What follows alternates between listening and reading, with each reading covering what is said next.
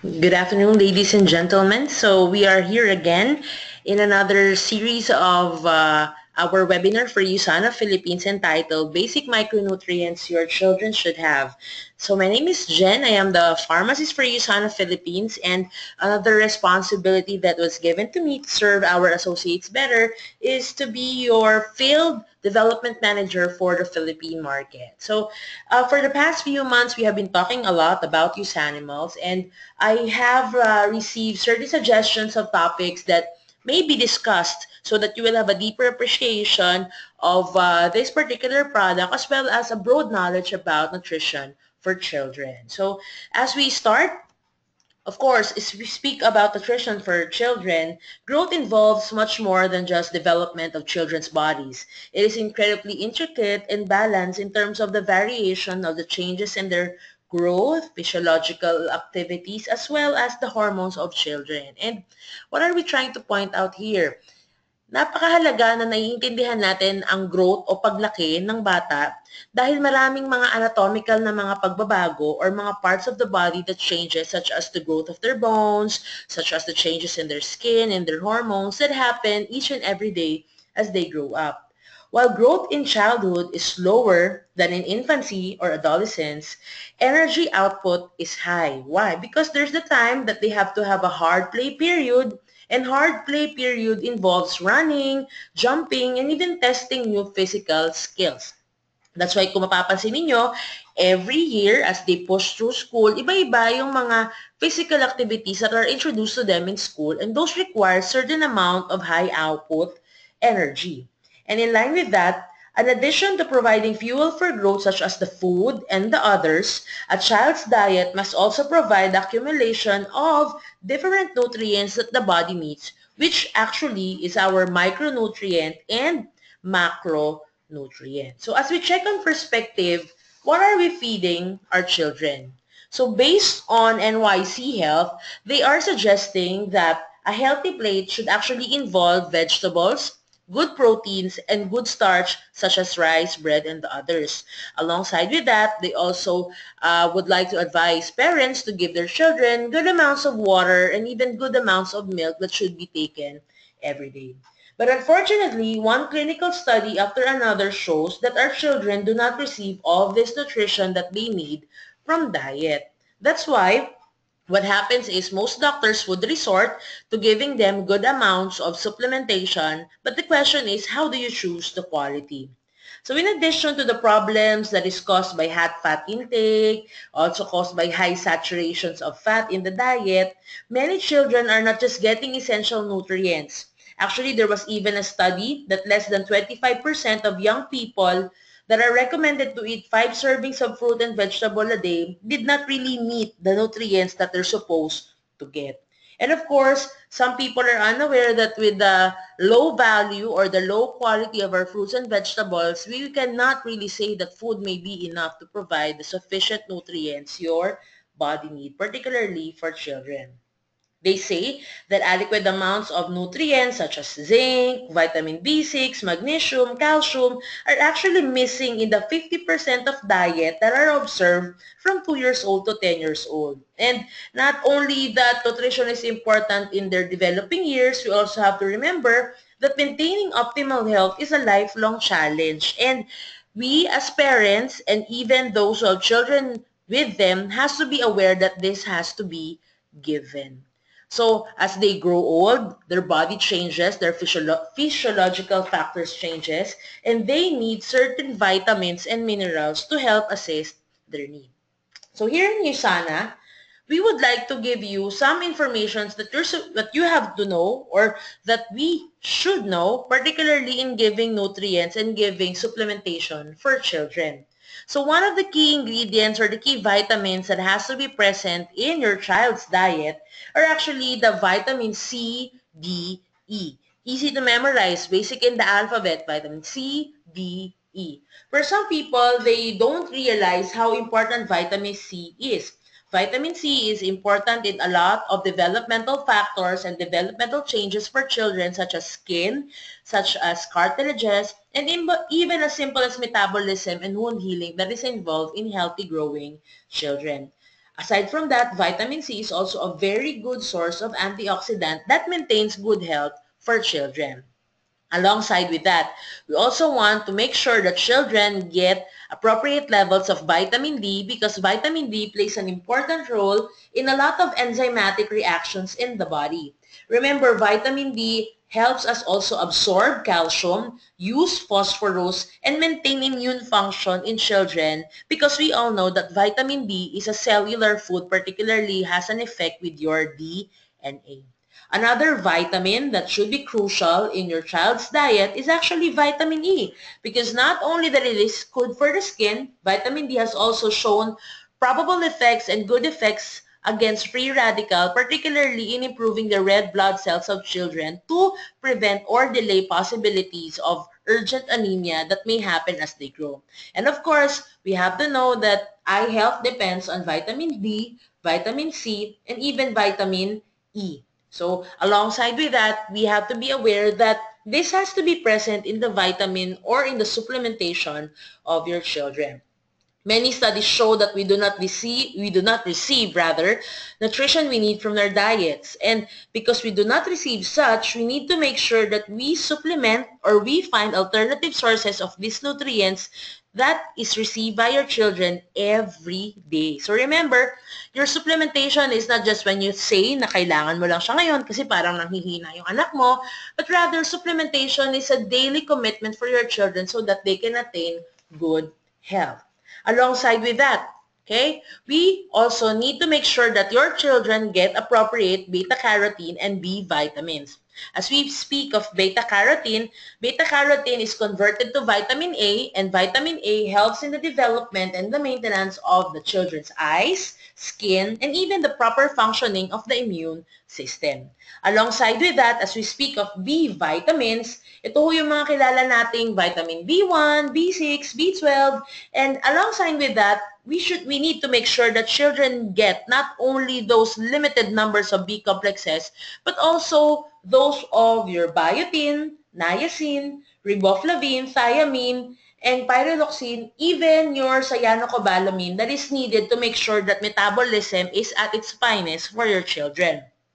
Pantothenic acid, riboflavin, and vitamin B6 helps improve the tissue formation of children, especially in their growing years and their metabolism development as they grow old every single day. So alongside with that, some people are unaware that B complexes play a very important role in the transport of oxygen. And remember, oxygen in the blood is actually a very good source of nutrient and a very good source of nutrition for your body, particularly your brain and other aspects of vital organs in your body. Also, you have to make sure that you have very good sources of B complexes. Why? Because they have detoxification activities in the body, particularly removing carbon dioxide from the body, which is, we know, toxic sa mga bata. And ladies and gentlemen, why are we discussing such? Simply because some parents would say that food is enough. However, in the daily diet of your children, especially if they're eating lifestyle reiterated foods, medyo nakukulangan talaga tayo ng sources ng biotin, niacin, riboflavin, thiamine, and other B vitamins. And ladies and gentlemen, if you would check the label of your vitamins, kadalasan, butas-butas yung B complexes that they could offer, and they do not really give the comprehensive B vitamins your children should receive every day.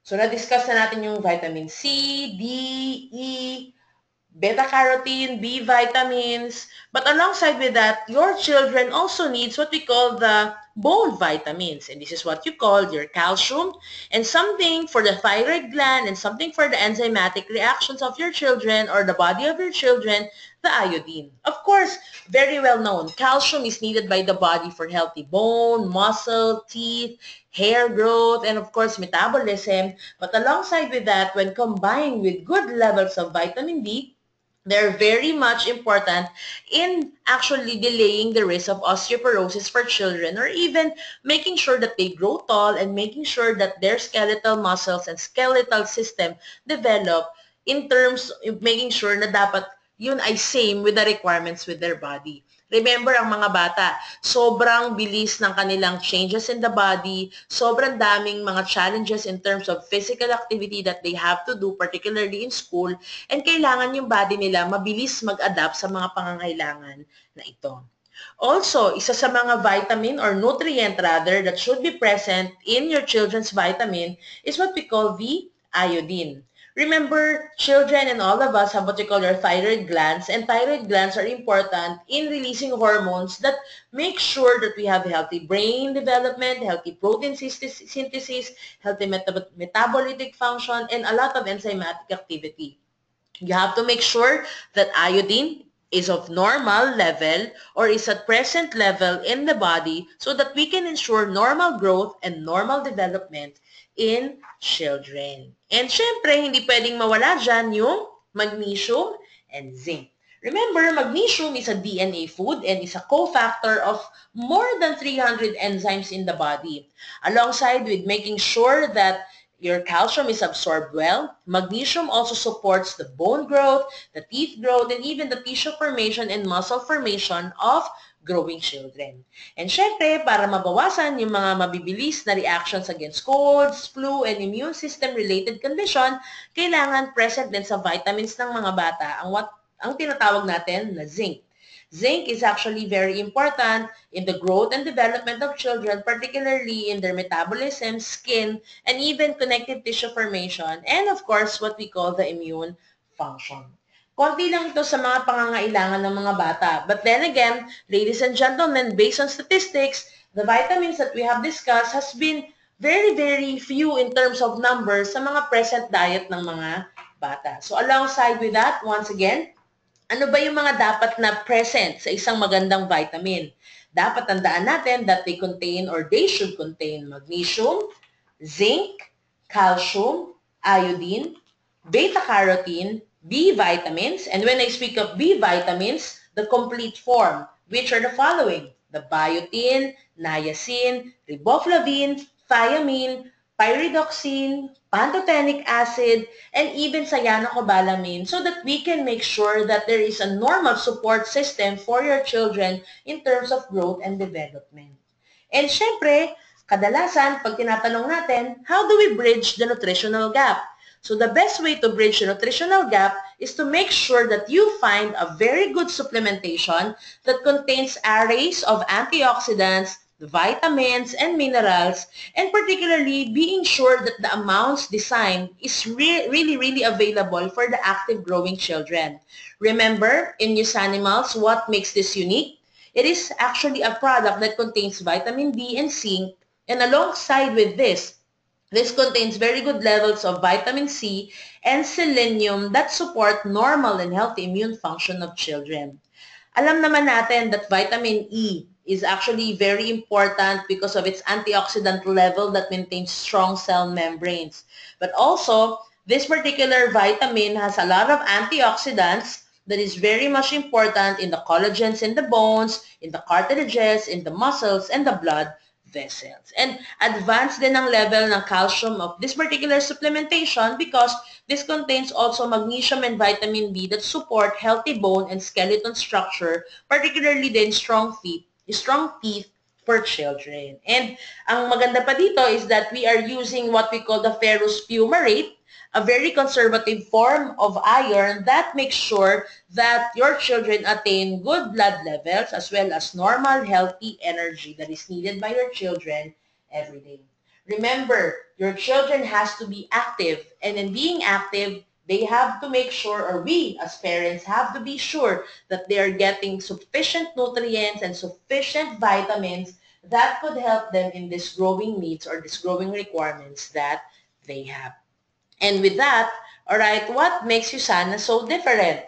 USANA, particularly as a company, has designed a specific vitamin for children we call the Usanimals. Usanimals, which we call the USANA Children's Essentials, is actually an advanced formulation that contains vital nutrients necessary for healthy childhood. And as we speak of healthy childhood, good nutrition plays a critical role in everyone's health.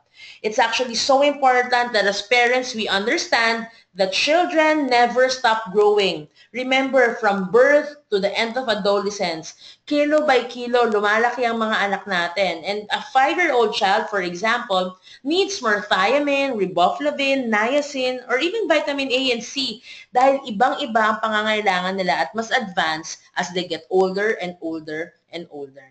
And with that, you have to remember that not only that you consider the ingredients, you have to also make sure that you get or your vitamins get the best sources. Here in USANA, what makes us so unique is that we have balanced blends of nutrients that not only is good for the body, but in USANA, we believe that the quality of raw ingredients is utmost important. And with that, with USANA, we make sure that we use only ingredients that are of high quality to ensure maximum purity, potency, and bioavailability. And since we know USANA yan, syempre USANA makes the best in terms of vitamins and minerals that your children need every day. And as we speak that your children should need to get the right nutrition, let us all understand once again that USANIMALS or the USANA's Children's Essential is so important that has to be present in the diet of our children so that we can make sure that they get and they receive the nutrients they need every day. Being healthy can be fun, and a lot of people are unaware that being healthy should also mean that you have to give vitamins and minerals that are vegetarian safe. With USANIMALS, what makes us so unique? Our USANIMALS has been created in a laboratory tested, quality guaranteed, and actually, USANIMALS meets the British Pharmacopoeia in terms of specifications of potency and uniformity. Siguro you have been asking, if I take these vitamins or if I give this rather to my children, paano ba ang dosing yan? Here in the Philippines, what we commonly practice in terms of the dosing is that we give USANIMALS for 2 to 4 years of old ng 1 chewable tablet a day. And then for children 4 years old and older, we give them 2 chewable tablet. Preferably, we give this with meals. Just a friendly reminder, you've heard the word chewable. It means that you should not or your child should not swallow the tablet, but kailangan i-chew niya for better effect. What's the USANIMALS advantage? The USANIMALS advantage is that these vitamins provides a balanced formula of vitamins, minerals, and antioxidants for children aged 2 to 12 years old. Alongside with that, if you're looking for a vitamin C, D, selenium, and zinc support for the immune health, we have that in our USANIMALS. Also, in terms of calcium, magnesium, vitamin D, C, we also have that in this particular children's vitamins that is so important for the strong bones, muscle, joint, and teeth health of your children. Kung usapang B-complexes lang, we have the complete array of B-complexes that are needed by your children, particularly in making sure that we meet the nutrition required for their healthy and very active lifestyle. And as we speak of overall growth and development, we have zinc and iodine that is very important for such need of the children. And since gawang USANA yan, our USANIMALS has been based in the Essentials formula, which is the flagship product, alright, of USANA, particularly in terms of supplementation, due to its clinically relevant nutrient that has provided the nutritional needs of our body every day as adults. This is an easy-to-eat tablet or chewable tablet that has animal imprint on it, yogurt flavor that can be easily enjoyed by your children every day. So, as you can see on this part of this presentation, I have attached here the references which you can research or you can read on so that you will know more on what makes this particular children's vitamins different from the others. Know the USANA difference. And as you speak of USANA difference, USANIMALS is actually a very good vitamins because this contains your daily vitamin, mineral, and antioxidant needs that is very critical for the growing needs of children. So once again, this has been your pharmacist for USANA Philippines, and this is our simple and easy to understand webinar in terms of children's health, which you call the basic micronutrients your children should need every day. Thank you for attending our webinar for the month of June. Next month, watch out for another webinar that we will be having, and this will be scheduled on July 10, and we will be talking about vitamins and minerals, understanding your nutritional supplementation. This is a very timely webinar because we will be discussing important nutrients that are needed by adult, so this time adult naman, so that you would appreciate further the vitamins and minerals that you should be adding to your body every day. And also, a simple reminder for the month of July, our product trainings will be moved for Fridays. So no more Tuesday trainings. Instead, we will be having our Take Charge of Your Health. This is a every Friday meeting at Dr. Wen's room on July 7, 14, and 21. So I hope to see you from 7 to 8 p.m. Join us in the product trainings and know more about USANA. Know more about this life-changing product that has been changing the health and the wealth of a lot of people. So value your health, share the vision of Dr. Myron Wentz, and again, thank you for learning with me. This has been Jen. Have a great evening, and we are USANA. Indeed, we are changing the world. Thank you so much. Bye!